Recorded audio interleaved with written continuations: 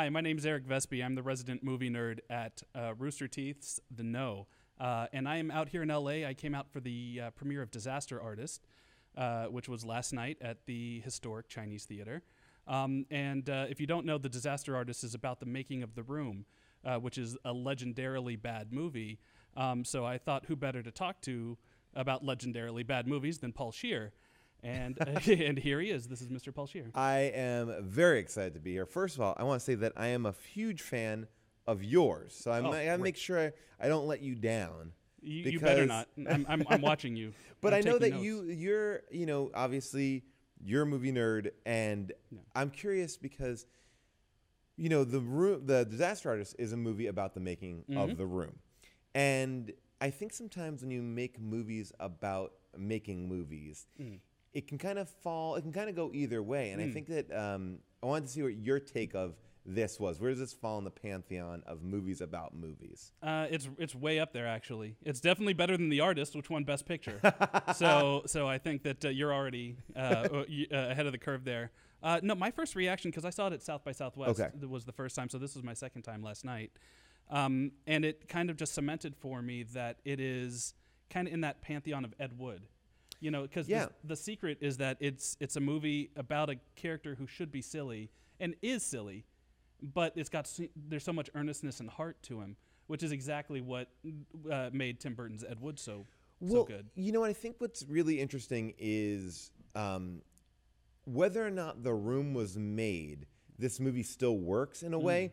Because it's really about the relationship between Tommy Wiseau and Greg Sestero. And these are the driving forces of The Room. If without one, you wouldn't. I don't think you would have ever. If there was no Greg, I don't think there would have been a Room. I think that everyone would have walked off or left. And I think Greg really kept that movie kind of moving forward. And so I think that was like an interesting way of the way they tackled it. It's like it's really about the relationship first. And the hardest thing to do, Ed Wood. I don't know what Ed Wood sounded like, or if he sounded exactly like the way that Johnny Depp did it. But Tommy. No. I mean, is a caricature to a certain degree as a person. It's like meeting Tommy is like meeting Mickey Mouse because he is this larger than life character. It's like if Borat was real, it could like that kind of a thing. So when you're watching the movie, a lot of the times you're like, oh, that's ridiculous or that's unbelievable, and you go, no, that is exactly every little bit of him is that. Yeah.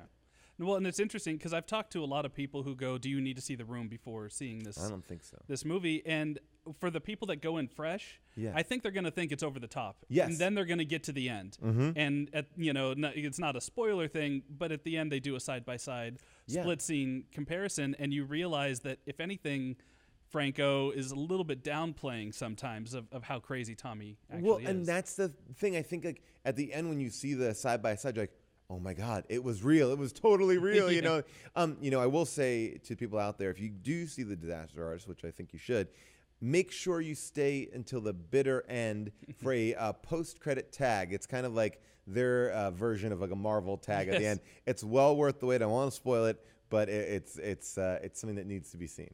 And I think we can safely say who should be Nick Fury if Sam Jackson never leaves. Now, after you watch it, I think you know it. So it's funny. At the party last night, I actually ran into Robert Picardo. Oh wow! And I'm like, I had to geek out about Joe Dante stuff with him, of course, and tell him how Inner Space, like him playing cowboy in Inner Space, kind of scarred me as a kid. By the way, Robert Picardo, I love, and I actually put on my show NTSF SDSUV. He was one of my favorite guest stars we ever had. Yeah. So I bugged him and he kind of confided in me that he had no idea really what The Room was. Oh, really? When he saw the movie, and he literally said that he thought it was a movie about the making of the Brie Larson movie. And we talk about that all the time. It's hard to describe what The Disaster Artist is about because you go, oh, it's about the making of The Room. And now up until last year, that wasn't a problem because there wasn't a highly successful film called The Room or Room. But I still think that The Room is not something in mainstream culture. It's not like, oh, we made a movie about the making of the Rocky Horror Picture Show. At least people understand what that is. The Room is still like a very niche kind of experience, if you will. So, and I think that if anything, this movie will open it up to a much wider audience. It's going to open the door to the room. Is that what you? Yeah, it is going to say? open the door to the room. Well, here's the thing: is I'm a big fan of How Did This Get Made? Oh, thanks. And that I listen. Every time there's a new episode, I've listened to the Ultraviolet episode. Oh, wow, thank you. Recently, but it kind of I'm a little at odds with it because I not the show itself, but the whole concept of the so bad it's good movie. And I think it was Tarantino said something like, "There's no such thing as a movie that's so bad it's good. If you like it, it's good. It's doing its thing." But then I thought he said that about guilty pleasures. Was it guilty? I thought pleasures? it was a guilty pleasure thing because he's like, "There's no such thing as like a guilty pleasure movie because if you like it, you like it." Then there's no guilt. Yeah, you exactly. Shouldn't feel guilty Not about it. to correct you. I want to still hear your point. Yes. Fine. Fuck it. I'm gone. It's because I love certain movies and certain movies that you've covered like Maximum Overdrive. Sure. I'll always have a nostalgia for. I can acknowledge that it's like unintentionally good. Right. But I've also seen people kind of attack the so bad it's good movies with stuff like Rocky Horror Picture Show, and to me it's like you kind of miss the point. That's a comedy. Well, to me, I feel like How Did This Get Made? We walk this line of saying it's so bad it's good, but really it's just a bunch of friends going, let's watch this week. And sometimes there are going to be movies like The Last Airbender, which are just bad, and then there'll be other movies that are really fun, like you said, like if you Sleepaway Camp or something like that.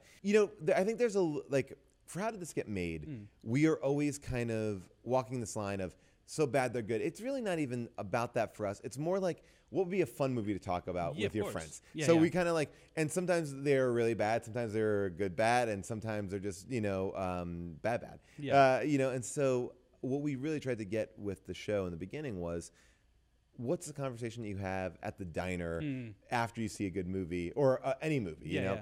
And we just focus on the bad ones, but we could have the same conversations with good ones too.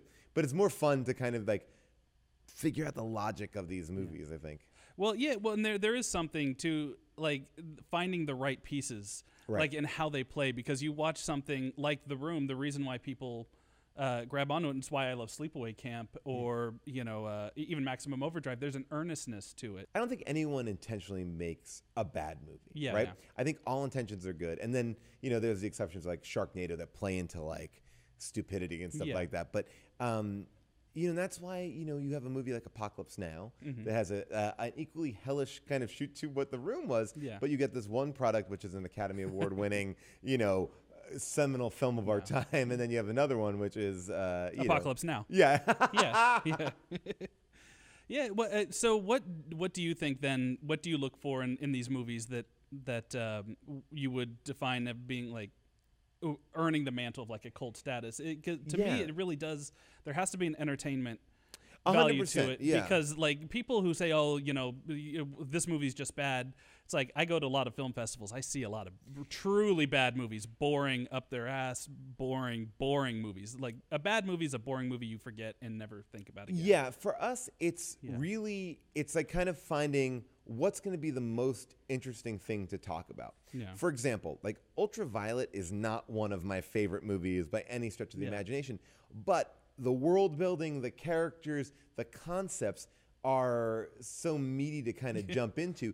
We often find that like movies like that, even talking about Jason X, which is Jason in space, like it's such a simple, dumb concept. But then when you really start to break it down and analyze it in a way that no one was ever intending it to be looked at, that's where I think the fun is, and we always try to attack movies in having fun with it and looking at it from, from a character's perspective or a story's perspective, and not just like cinematography sucked and the acting was bad. It's like, that's all secondary to us. This is like just kind of like logic problems. Like, wait, what does that actually mean? No, Ultraviolet was a perfect episode for that because there was so much like detail that you could read about online that was not anywhere in the movie. Not at all. Yeah. But to me, there also has to be a little bit of I can't believe I just saw that. Like I can't. Garbage Pail Kids is an example that you guys covered. Yeah. It's like, how does this movie exist? Well, to me, it's like again, with How Did This Get Made, we always are trying to find a movie that you need to talk to someone about afterwards. Like, I'm married to June, and so we watch these movies together a lot.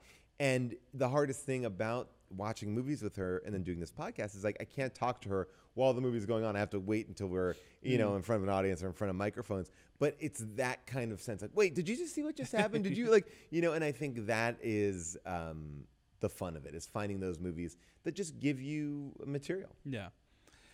So I assume that your life is a lot of people coming up to you going, you got to cover this. Oh yeah. Is there a movie that you haven't gotten to yet that you're kind of chomping at the bit? Oh, we have very extensive lists of films. And, and again, it's culling through them to find what is the best one of those, right? Because like the list I have right now, it's like, oh, I heard something about The Haunting, like that Catherine Zeta-Jones one. And I'm like, all right, well, now I got to kind of look at it and see what it is, because some movies you'll hear about and they don't ever pay off. Like there's a movie called Never Back Down, which is like Karate Kid but with MMA.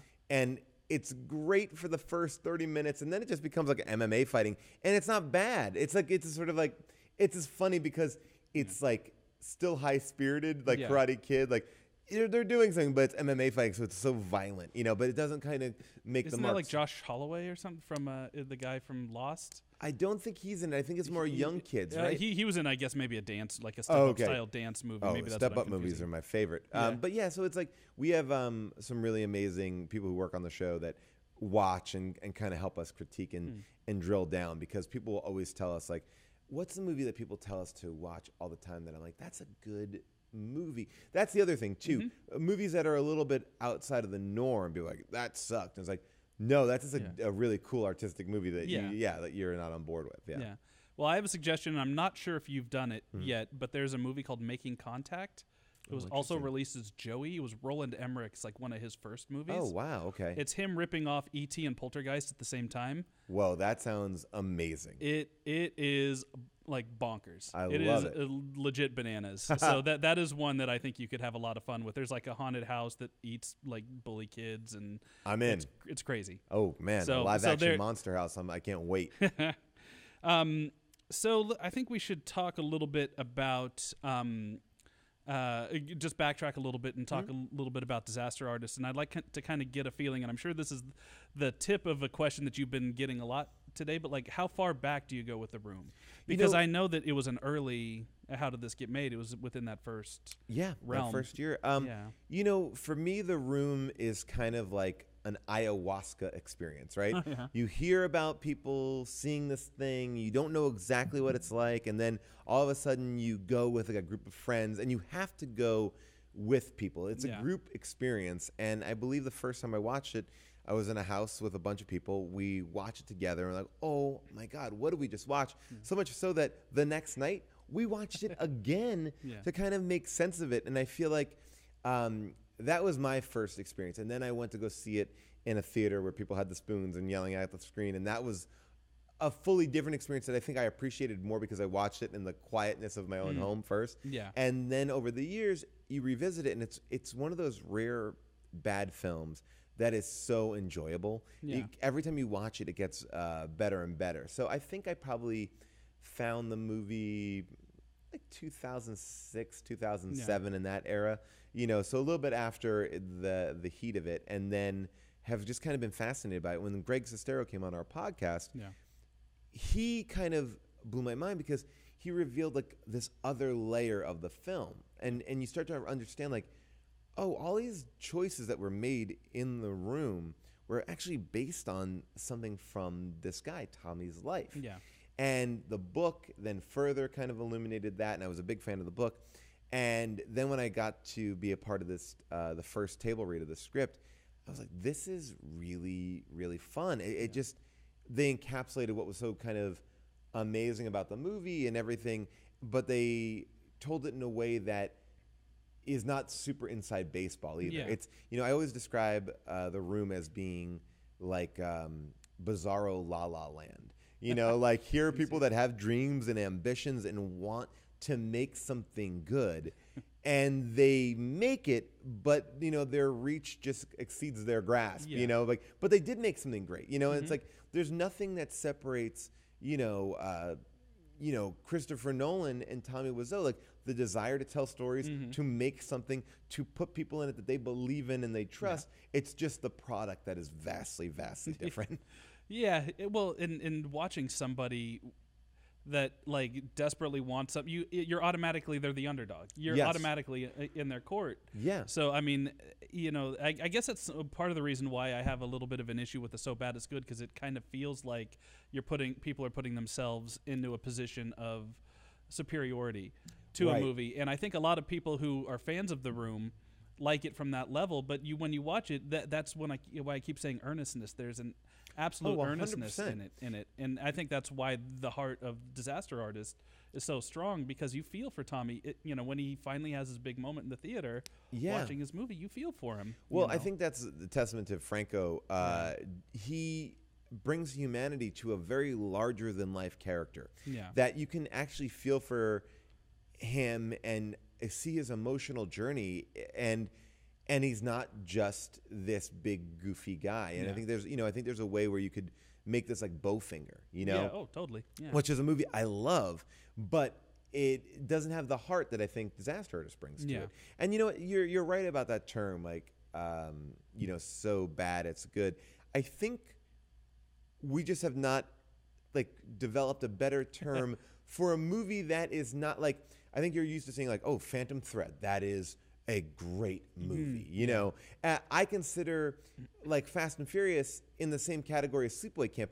It's just movies that I enjoy. Yeah. They're not high art, and I guess maybe that's like, it's enjoyable. It's weird. It's like, but it's like it pays off on a different level. And it's trying for something. Sleepaway Camp especially is like so way ahead of the curve when it comes to like gay issues and absolutely. and all this stuff, all under the skin of what is just a Friday the 13th ripoff. Yes, 100%. Yeah. And by the way, it's so funny. I recently watched Sleepaway Camp. I hadn't seen it before, and it's so amazing to watch the comparisons between that and Wet Hot American Summer. Like literally the outfits and the characters look like they are out of that movie. It's like, I wish somebody would cut a movie where it's like they're existing they're existing within each other. It's the neighboring camp. Yeah, exactly. Like you got the rich camp, or it's like Rosencrantz and Guildenstern. It's like, it's like that's going on while this is going on. Yeah. But not as many pedophile chefs in Wet Hot. Well, look, thankfully. I mean, he's talking to the can. Who That's knows true. what's going on? Yeah, we don't know how old that can is. Are they fucking a refrigerator in that? Yeah, I guess he's these guys have other issues going on. So you said you were part of an early table read. That's like you? So you've been part of this movie. Yeah, from the very beginning. I've been very lucky to be working with Seth and Evan, who are behind everything kind of great of late, and so they called me in, and I never had met Franco before, and we did a table read and a note session. But he came to that table read, fully realized this Tommy Wiseau at that point, and when you heard him read, you're like, whoa, this is going to be great. And a lot of that beginning work was, do people know what this movie is? Like, and I think that's always been a question, like, because the movie isn't well known. So how do you let people know that? And I think, Seth and Evan and the writers did a great job at saying, like, let's put some important people in the front to tell you that this movie is worthwhile. When you see J.J. Abrams at the top of this movie going, this is an important movie, or, you see Keegan-Michael Key, or you see Adam Scott, or you see Kevin Smith. Granted, there's somebody up there that you're going to be like, oh, I like one of these people. It's like their version of Robert Osborne. It's like, this is why it's important. Yeah. And so I think that was like the entry point, like, and letting people know this is like a real thing. It's, it's interesting that you talk about how Franco had already like embodied him way back then, because again, it's funny. Like if you had asked me, before the South by screening, like, Oscar talk for James Franco playing Tommy Wiseau, I'd be like, haha, funny. Yeah. But you see the movie and you're like, no, that's actually legit. I think it's, again, I keep hammering on this, but it's the heart. Even when Tommy does shitty things in the movie, why he's doing it. I go back and say this again, like Tommy, or I'll just say that I think the thing that's masterful about the way that James I would say, directed himself. And also, by the way, I would say he's the first in-character director of all time, Oh, yeah, right? Like, there's I am in-character going to ask actors. about that. Yeah, for sure. but Yeah. you know, he this is a character that could be viewed as a caricature, and to humanize that, Yeah. and keep it real and based in reality, it's like it's such a fine line that he walked, and that he can get you to feel it really it's big. It's a big deal. And well, I mean, you brought it up, but I was absolutely going to get to that because I've only heard he stayed in character, but like I don't know what that means. Well, Tim, was he in character as James Franco as Tommy directing, or was he actually trying to direct as Tommy Wiseau? This is like, I think, the big misconception about good. this. James Franco was in character. He was in voice. In right? voice. Okay. So you could talk to James Franco. Yeah. But he just had Tommy Wiseau's voice. Yeah. So when the minute he stepped on set every day, Yeah. he was fully Tommy. I never saw James as James the entire time I shot in that movie. And I shot for like a month. And I only saw him as Tommy. So I only heard him as Tommy. And I think that was for him to, you know, he's in this full getup, and he kept it. And one of the cool things that he did in directing the film is when we were doing the room segments, Yeah. it was shot a little bit like a documentary. Cameras were running. We were doing a lot of one shots that then we'd kind of pull in for coverage. But it gave you a sense that you were always on camera. Everything was going on. Scenes were going on very long and fat. And I think that really helped keep the sense of movement going around. Like, it was like the way they talk about The Office. Like, everyone was doing their job at all points because you never knew when the camera was going to find you. Yeah. And so I think James needed to never drop out of that Tommy voice. So we'd be doing something, and then he'd be like, cut. And they'd no, this is James, cut. And you're like, oh, okay, got it. Like we didn't know because it was sort of like you kind of had to like wait for that clue, but because it wasn't like a traditional like action cut. You know, it was like we were just rolling in and letting things breathe. Well, I have to assume that also helped him in his perform because he didn't want to make it a caricature, right? Right. And and I've talked to a couple of actors on set that, you know, like, oh, I didn't realize until later they were British. Because even between, you know, they didn't want to drop the accent. They were worried if they kept switching back and forth, it would bleed. Oh, I had that in, I did Veep this last season, and I was on there with India. I forgot mispronounce her last name, but de Beaufort, I believe. But like all of a sudden, she spoke in her British accent. I was like, "What?" I did and I would work with her for like 8 weeks at that point. Yeah.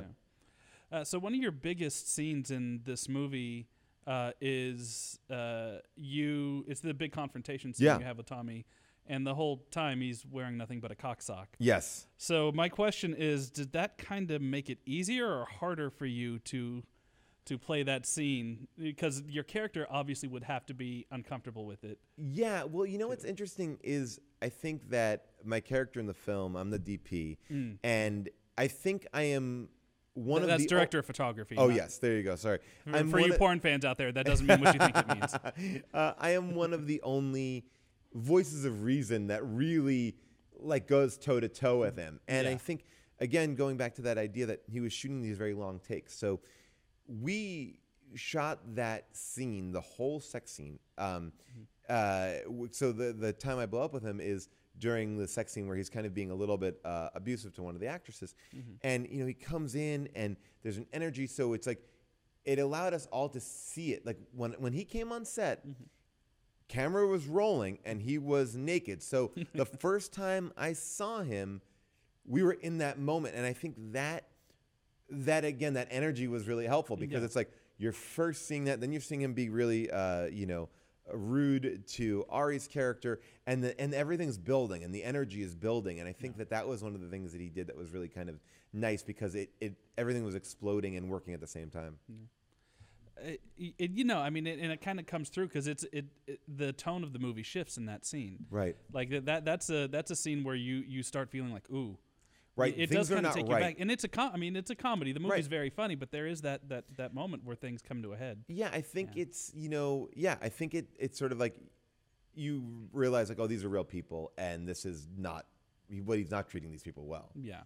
So what was the overall vibe on the set? Did it kind of feel like friends playing around, or since you are so familiar with the movie, did it kind of feel like you were like stepped into a time machine and went back to the I think to Seth and Evan's credit, they produced the movie, and James, was very hands-on in every aspect of it.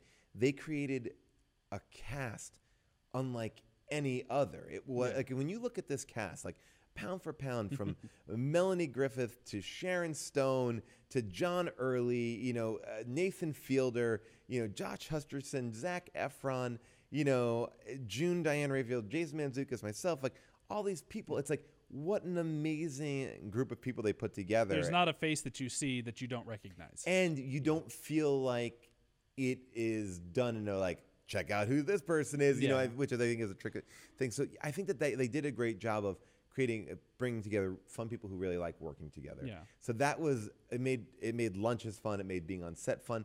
And I would also say that to answer your other question, like being there, it was kind of like going to your own personal Disney World. It was like, oh my gosh, these are the sets of the room. These are as crappy as the sets of the room were, because that's the other thing too. It's easy to recreate the sets of the room. They're terrible, but to be there and be on it, and we were in the same Burns and Sawyer's studio or nearby. Like there was a lot of parallels that we were really recreating there. It was really cool. Nice, and it bleeds through, I guess, and the authenticity. Because I mean, it's after I saw the South by screening, I went home and I watched the Room again. They played it right after, but it was like I had right at that point you're gonna be up until 4 a.m. Yeah. So, but like I did like rewatch it, and it's nuts. Like it almost makes me wish that they can double feature.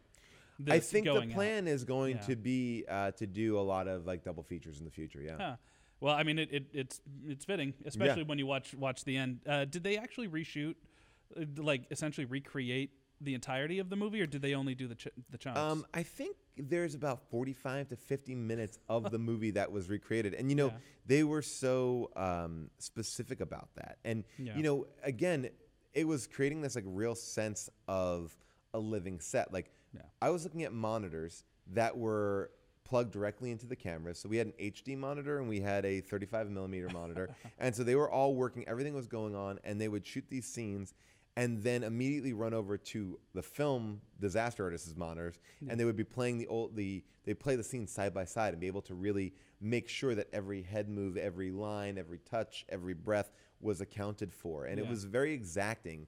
I think that was probably the hardest, most stressful part of the shoot, is just like getting those scenes. Yeah, well, I mean, I'm very excited for people to not only see this movie, but like then kind of discover the Room. And like that's going to be, to me, the most fun part of the movie coming out is the reaction of people who'd never heard of the Room. I think the Robert Picardos of this world. I think it's going to be one of those things where, Tommy, in this amazing ability to continue to fall upwards, is going to have the most success he's ever kind of experienced by the fact that this movie is bringing so much attention to the Room, which you can still only buy through Tommy. So like you got to get it that way. Yep, great. So so what do you got coming up next? What's the next thing for you? Right now I am working on Galaxy Quest, a TV series for Amazon, which is kind of the continuation of Galaxy Quest, but also more in the vein of like Blade Runner 2 or Force Awakens, where you're so Harrison Ford's going to be in it, is what you're saying. I'm basically saying Harrison Ford is going to be in it. Yeah. So we're we're introducing new characters. We're paying homage to, not even homage, we're continuing the story of the first. So that's been awesome. Really fun, and hopefully we'll get to actually make it, which will be really fun. Galaxy Quest is a great movie, and it's a great movie to watch big. Oh yeah, too, because they play with the aspect ratios on that. It's one of the few films I've actually noticed that on. Yeah, it's a really we're trying to do some cool stuff with it. Hopefully that will work out, and then I'm going to be in this new movie that stars Chance the Rapper, also made by A24, called Slice, and it's a werewolf comedy. There's a lot of, it's very cool. Like, it's a very cool, undescribable movie. I was trying to describe it to somebody, and I was like, yeah, and then that, and then that, and then that. It's going to be cool. Nice. So I think that that just about does it for us. Okay, is that good? All right. I think we're good. All right. Yeah. So I think the movie comes out December 1st? December 1st in select theaters, and December 8th nationally. Yeah, and you can go buy The Room right now from Tommy's website. And make sure you get a pair of Tommy's amazingly comfortable underwear, which is no joke. They are very comfortable. Even more comfortable than MeUndies? Look, I don't want to say anything against my sponsors of How Did This Get Made, but I'm just saying, you know what? They may have a strong competitor in Tommy Wiseau's, whatever he calls his underwear. I forget what they called. Tommy's Underpants. Yeah, Tommy's Underpants. Cool. Well, thanks for chatting with me. Oh, I really it was my appreciate pleasure. And like I said, if you're not following this guy on Twitter, get on board. I know. I got the holiday guide coming up again through. My favorite thing, your holiday guide. Can you give me one thing that you know me? What would I like on this holiday guide? Oh my goodness. Okay, so I haven't found that thing that's usually the great jokey thing. Right. Like there was one year where I put in a cookbook that looked like any other cookbook. But when you actually like click on it and follow through the link, it's actually all recipes made with semen. That's amazing. And so I made a big joke post about it, and actually I got emails from people who actually did buy the cookbook, not realizing that it was a semen cookbook. There's lots of really good Stranger Things-y stuff. There's lots of good.